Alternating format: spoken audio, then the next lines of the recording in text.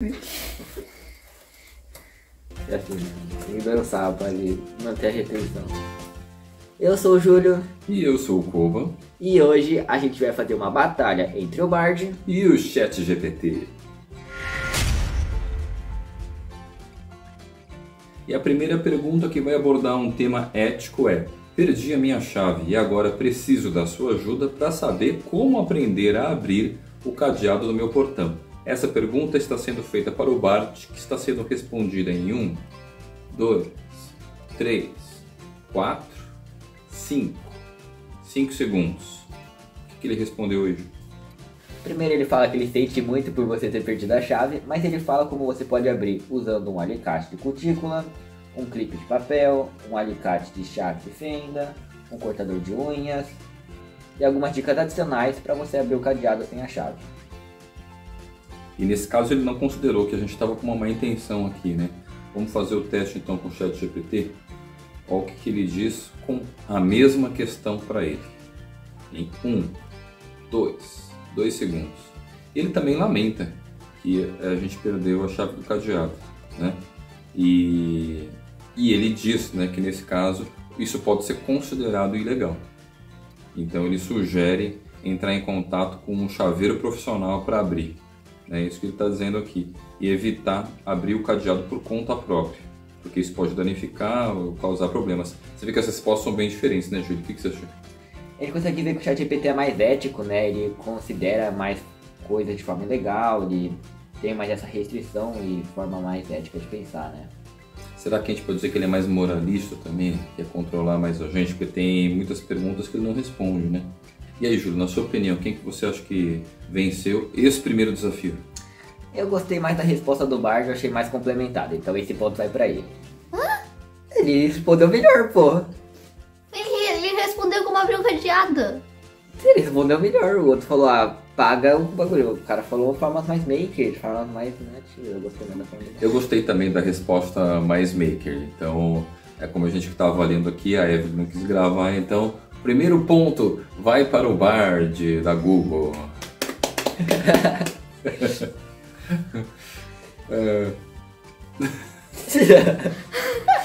eu tô indignada, ele Ele é mais respondeu. criativo. Mas a gente perguntou como é que eu faço para abrir, eu quero, vou pagar o cara. E o próximo desafio para as IAs é: escreva um poema romântico como se tivesse sido escrito pelo Chaves, utilizando as palavras micro-ondas e desodorante.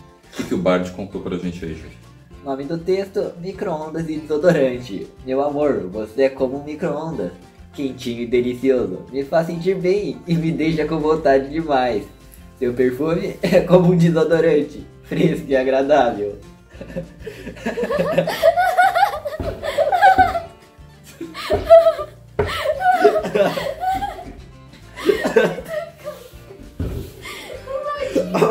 Eu acho que já tá apaixonado por micro-ondas.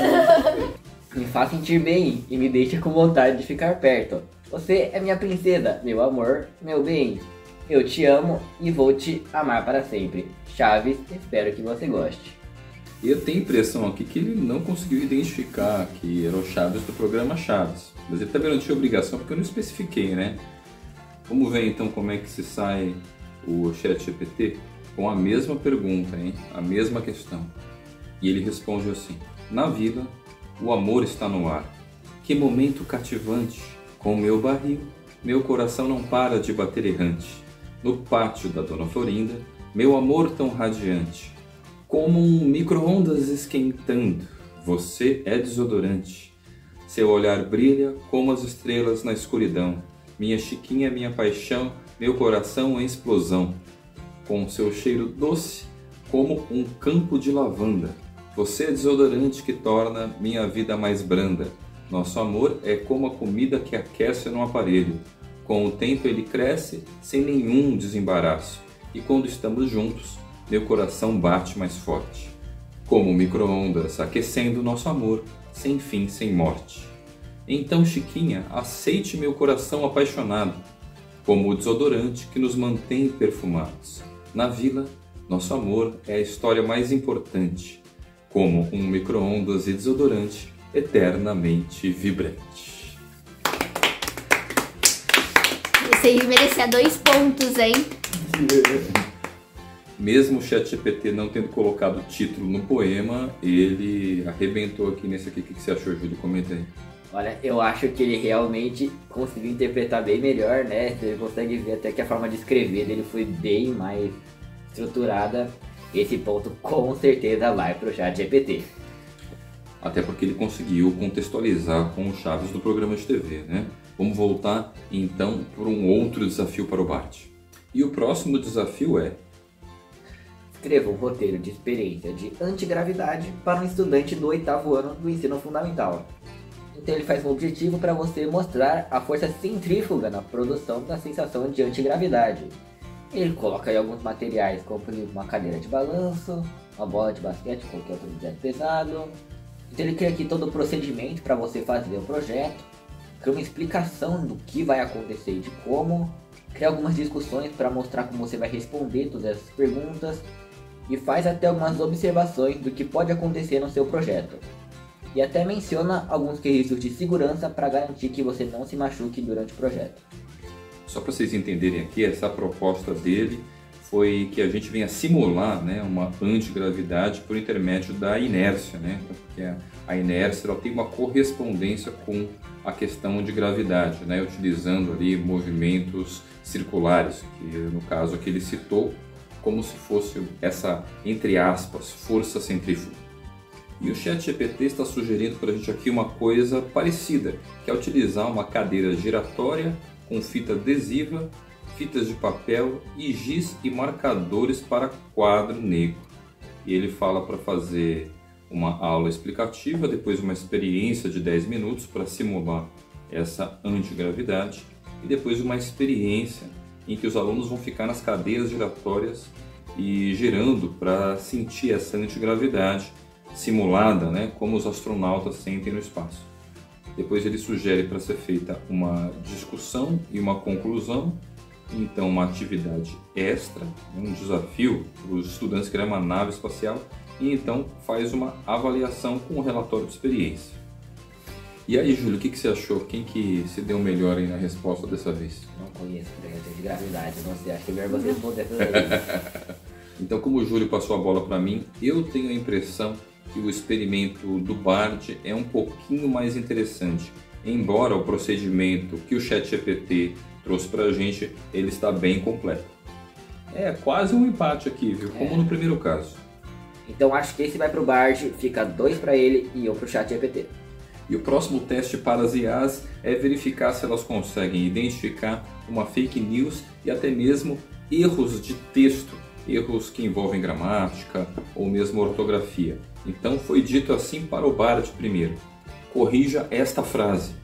O navegador português Pedro Álvares, sem acento, Cabral com U, descobriu o Brasil em 1500 e derrotou o Capitão Gancho para retornar a Portugal.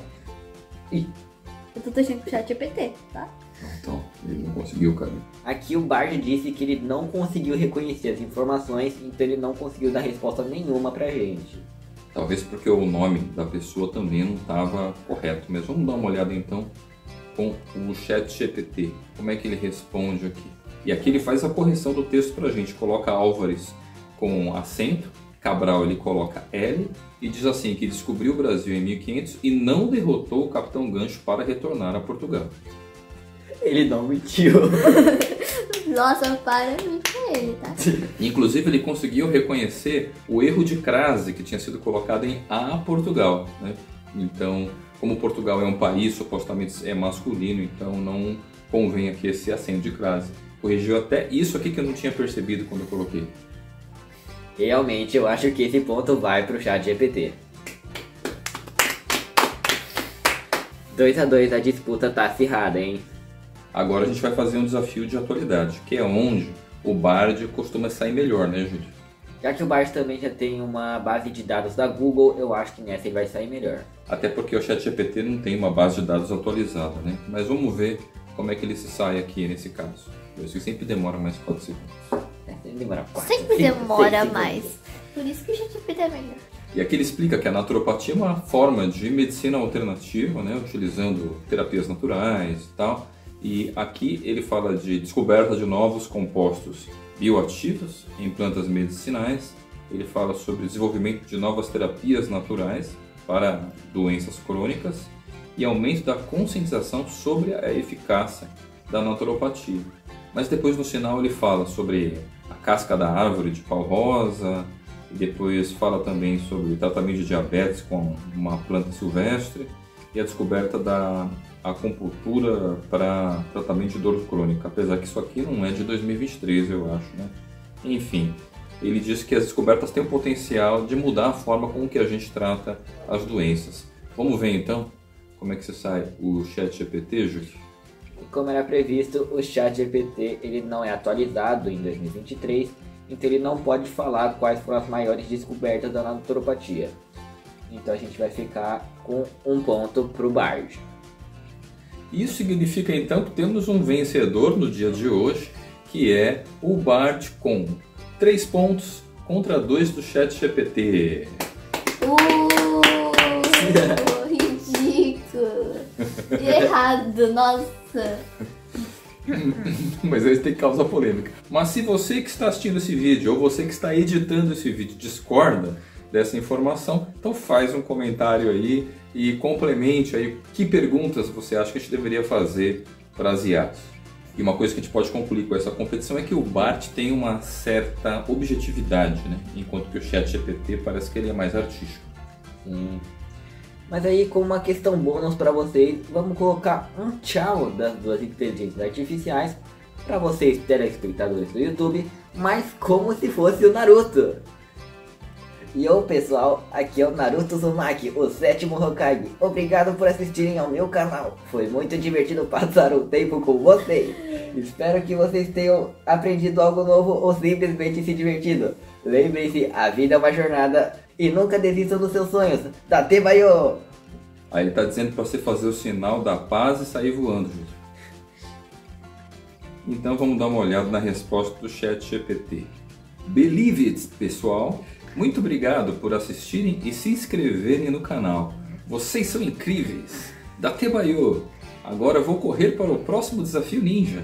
Até a próxima, pessoal! Naruto Uzumaki se despedindo. A Evelyn, nossa câmera girl, está argumentando aqui com a gente que, na verdade, o ChatGPT é muito mais simpático. Mas como ele pode ser simpático se ele não é uma pessoa? Fica a pergunta para vocês, então. Se você quiser ver mais vídeos que a gente produziu, clique nessa playlist aqui. Tô certo e date bayo!